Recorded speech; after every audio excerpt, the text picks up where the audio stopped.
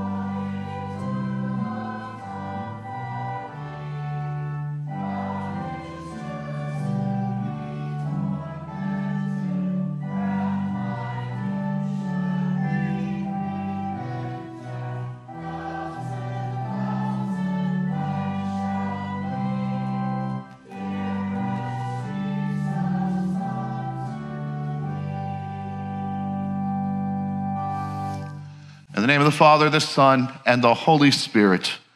Amen. Blessed is the one whose transgression is forgiven, whose sin is covered. Blessed is the man against whom the Lord counts no iniquity, and in whose spirit there is no deceit. For when I kept silent, my bones wasted away through my groaning all day long. For day and night your hands were heavy upon me. My strength was dried up as by the heat of summer. Oh, it was a type-in on ours. I acknowledged my sin to you, and I did not cover my iniquity. I said, I will confess my transgressions to the Lord, and you forgave the iniquity of my sin. As we come together to worship in the presence of God, we confess our sins and seek God's grace and mercy. Isaiah was given a vision of God enthroned in the temple, and the prophet was frightened by what he saw. He knew that he was a sinner in the presence of the holy God of Israel. With the prophet, we acknowledge and confess our sins to God and ask for his forgiveness. We join. Almighty God, we know that we are sinners. We do not obey your holy law. We follow our sinful desires and listen to the temptations of the world around us. The prophet confessed that he was unclean. We too are unclean. We have sinned against you in our thoughts, words, and actions. Have mercy on us and forgive our sins. An angel touched the prophet's lips with a coal from the altar of sacrifice and said, your guilt is taken away and your sin atoned for. Isaiah's guilt was taken away. His sins were forgiven. As God showed grace to the prophet, he has shown his grace to us through Jesus' atoning death. I announce to you that your sins are forgiven. In the name of the Father, the Son, and the Holy Spirit. Amen. We join. I acknowledge my sin to you, and I did not cover my iniquity. I said I would confess my transgressions to the Lord, and you forgave the iniquity of my sin. The prophet Isaiah was forgiven and sent out to proclaim the message of God's judgment and grace. We too are forgiven and sent out to serve and to witness in Jesus' name. With the prophet, we answer God's call. Almighty God, your amazing grace was displayed in the life of the prophet Isaiah. His guilt was taken away and his sins forgiven. You have in grace forgiven us through the atoning sacrifice of Jesus our Lord. You have called us to live in love and service toward others. As we go about our daily lives, help us by your Spirit to share with others the love of Jesus and the promise of salvation through faith in his name. Hear our prayer and accept our praise in the name of Jesus our Lord. Amen. You may be seated as we join in the next hymn.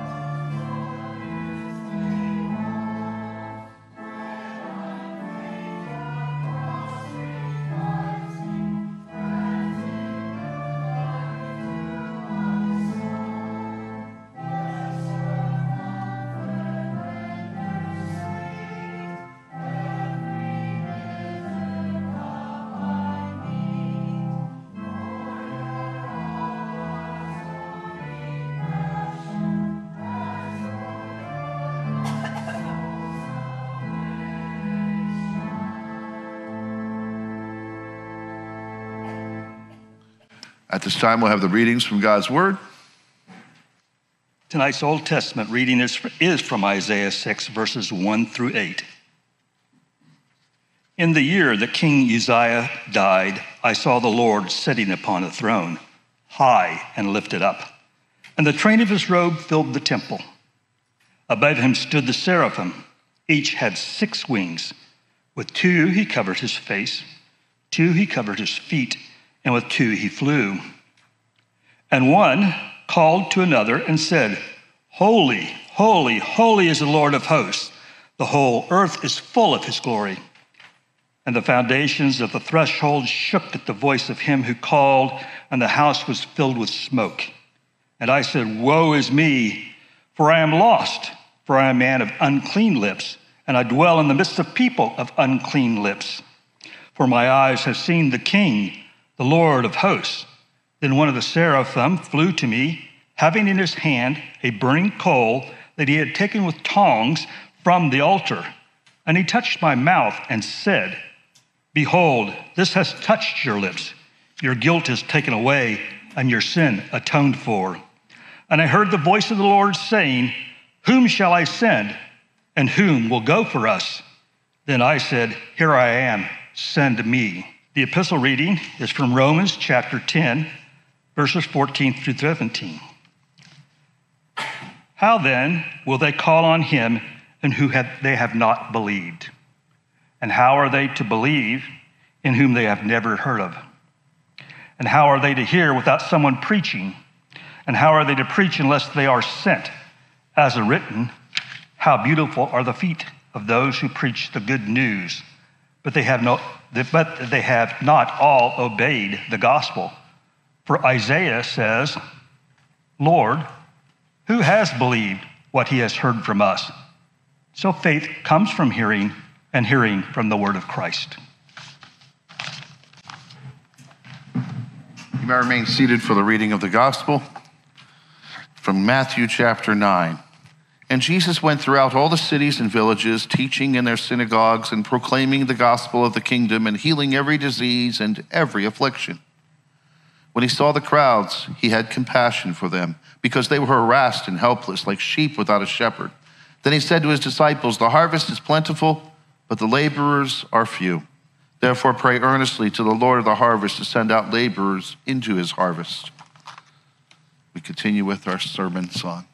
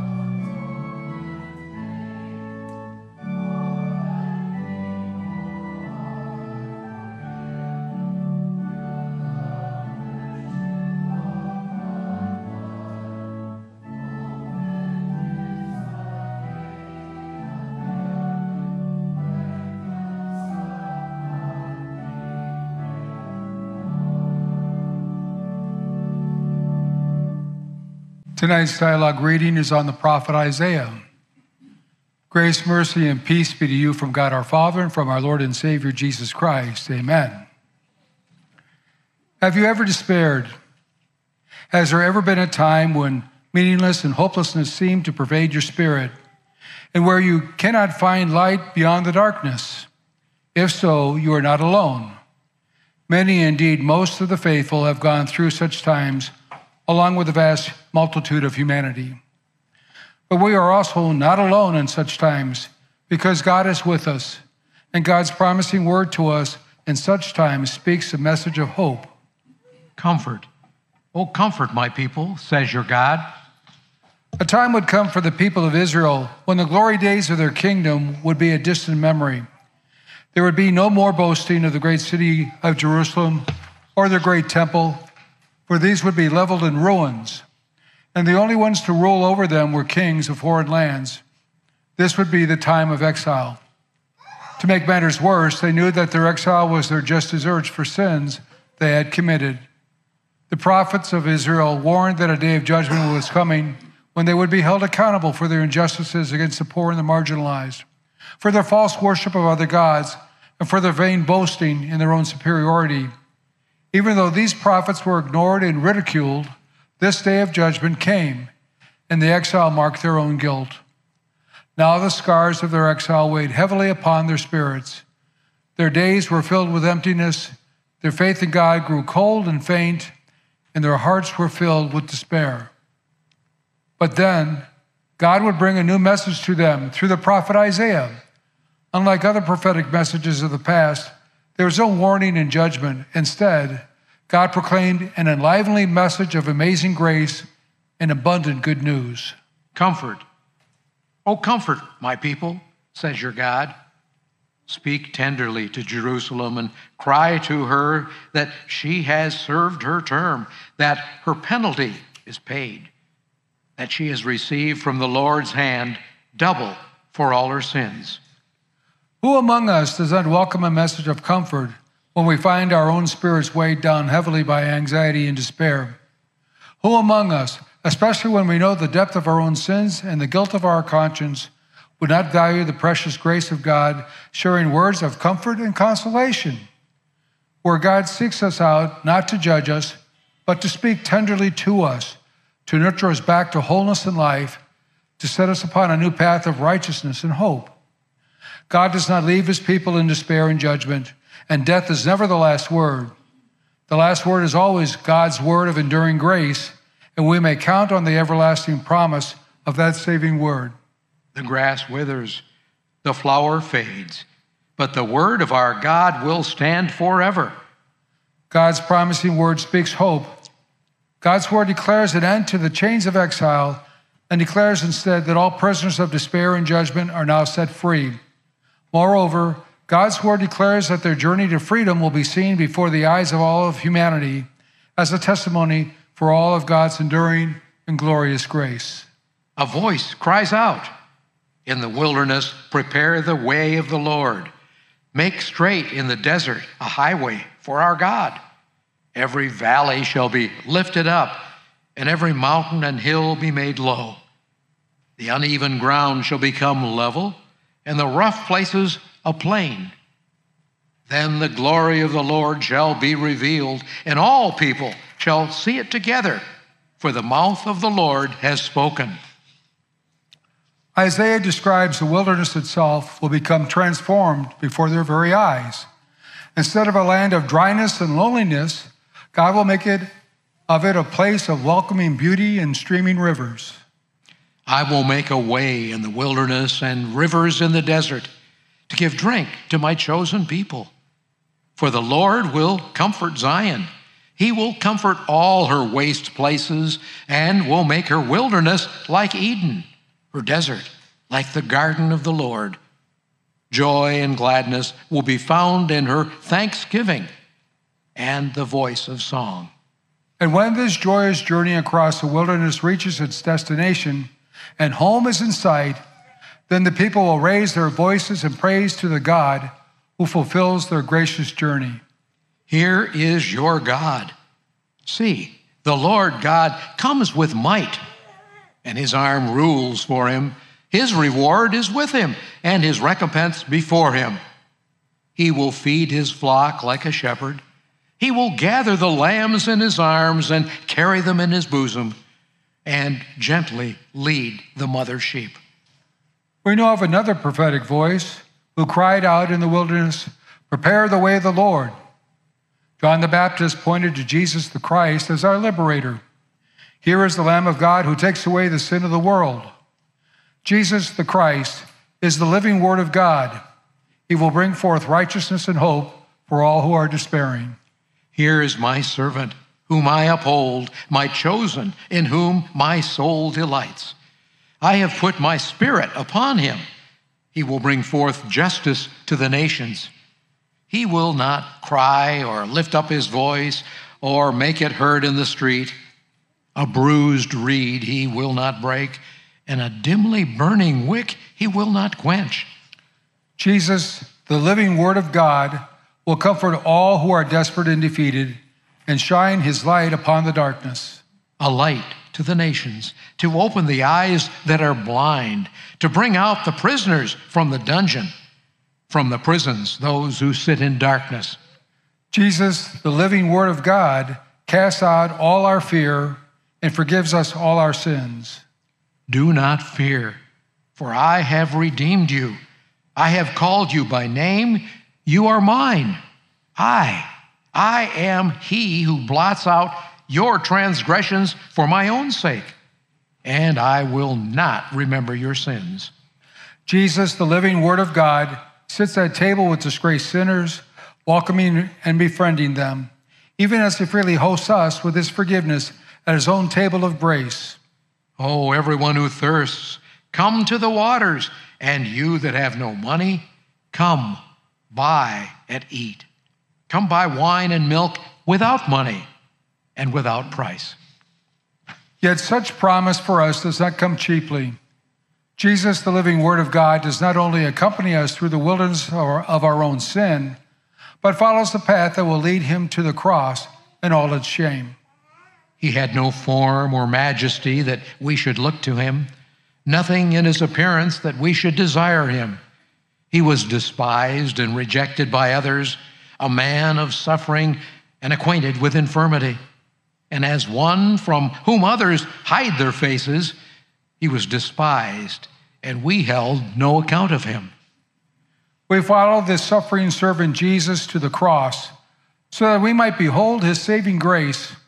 We trust that he was willing to pay the great price for our sins in order that we all might be made whole in his righteousness and healed from all our despair. Surely, he has borne our infirmities and carried our diseases, yet we accounted him stricken, struck down by God, and afflicted. But he was wounded for our transgressions, crushed for our iniquities. Upon him was the punishment that made us whole, and by his bruises we are healed. At such great cost, God desires that all of humanity should be saved and that none should perish. The righteous one, my servant, shall make many righteous, and he shall bear their iniquities. He bore the sin of many and made intercession for the transgressors. To be sure, in our own lives, we may experience the despairing wilderness. We may come to suffer the truth of our guilt and shame, the disgrace of remorse and defeat, and even fear and anxiety in the shadows of death. But over all of that wilderness, we dare to trust that Jesus, the living Word of God, brings new grace for our lives. Behold, I am about to do a new thing. Now it springs forth. Do you not perceive it? He who would not break a bruised reed or extinguish a dimly burning wick will indeed faithfully bring us to hope over all despair. Jesus, the living Word of God, is with us in our journey through the wilderness and sees us through to the very promising end. We will be brought home in peace and joy. So shall my word be that goes out of my mouth.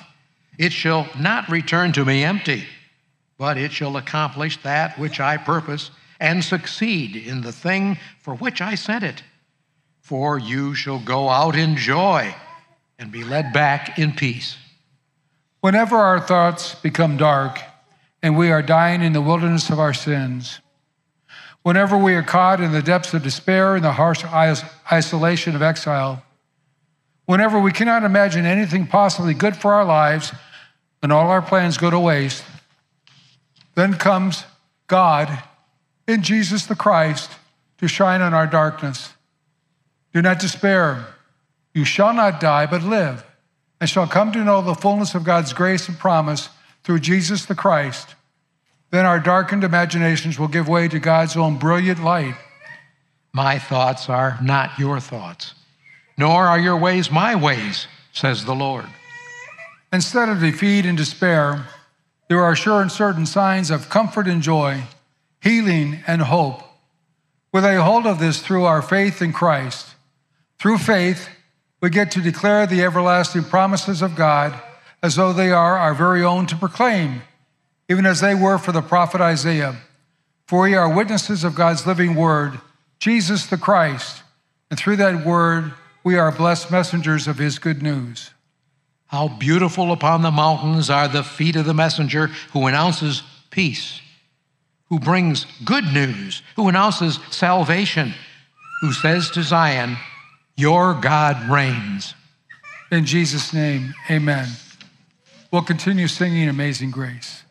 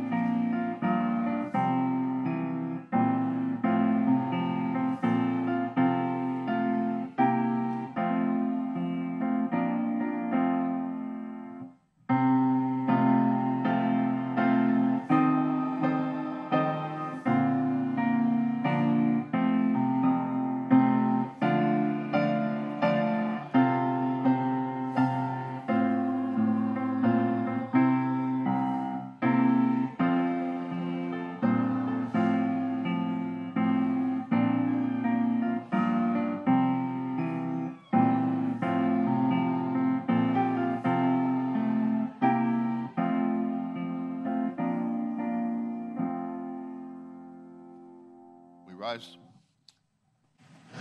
We join together. I believe in God, the Father Almighty, maker of heaven and earth, and in Jesus Christ, his only Son, our Lord, who was conceived by the Holy Spirit, born of the Virgin Mary, suffered under Pontius Pilate, was crucified, died, and was buried.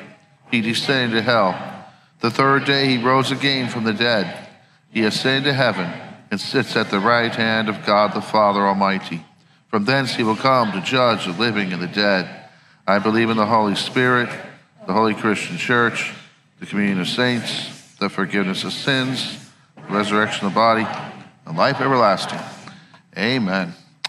Congregation may be seated as we receive God's tithes and offerings.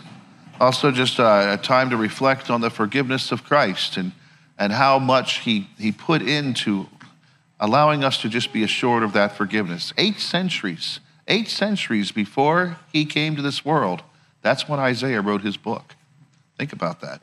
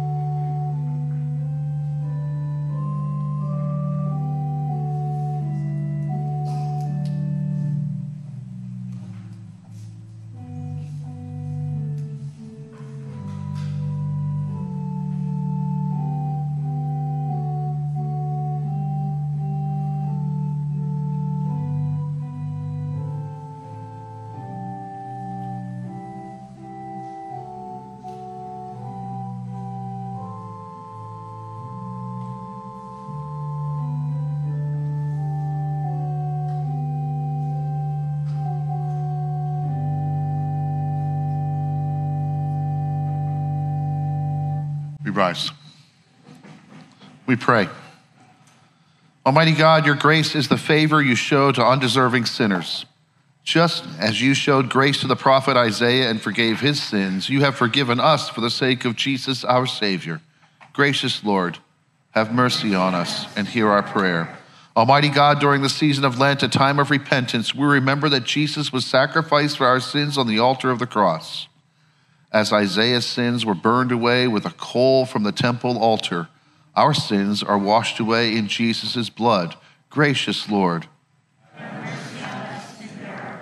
Almighty God, we pray for our brothers and sisters in Christ who are suffering illness, sorrow, and grief.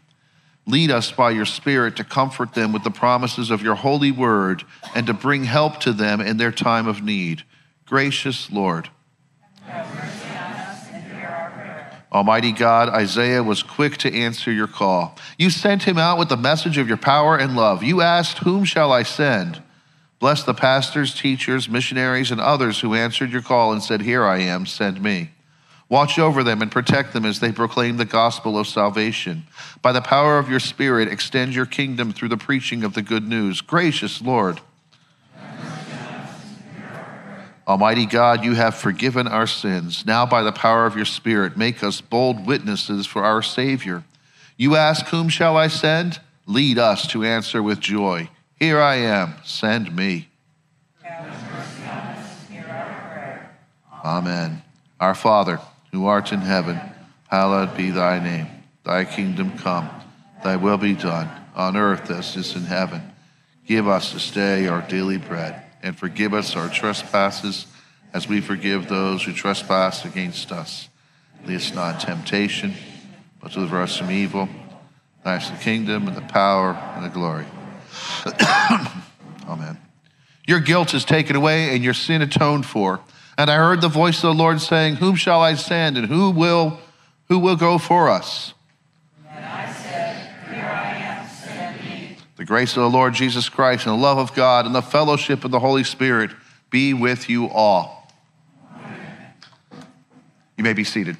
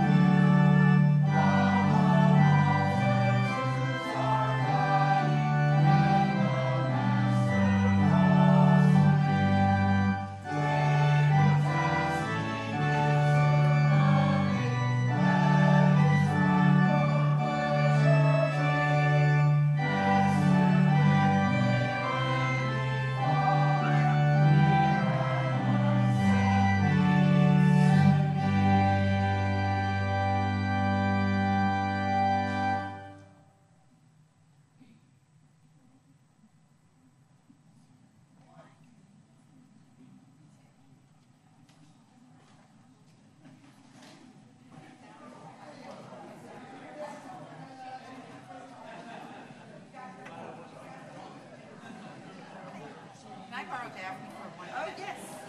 Daphne, just turn my page. I'll tell you what. I know.